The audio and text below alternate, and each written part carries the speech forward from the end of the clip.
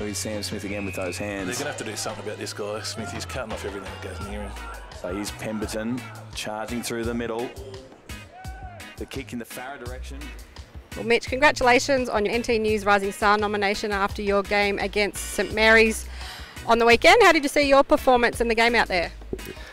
Yeah, it was good playing against St Mary's. Played mainly in the back line. Yeah, it was good playing alongside the boys out there. They all performed well and yeah, come off with the win. It was a really close game and low scoring game. What sort of advice do your teammates like your Sammy Smith and those types give you while you're out there? Yeah, just to work hard and just get in there because the ball was pretty wet and slippery, so yeah, just head over it. And is the monkey off Crocs back now that they won the premiership last season?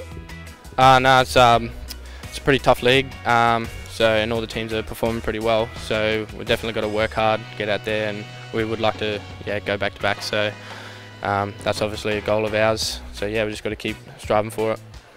And what's your personal goal with your football this season? Just to play the rest of the season in Premier League, just develop my footy and that sort of stuff. Well, congratulations on your nomination once again, all the best for a great season. Thank you very much.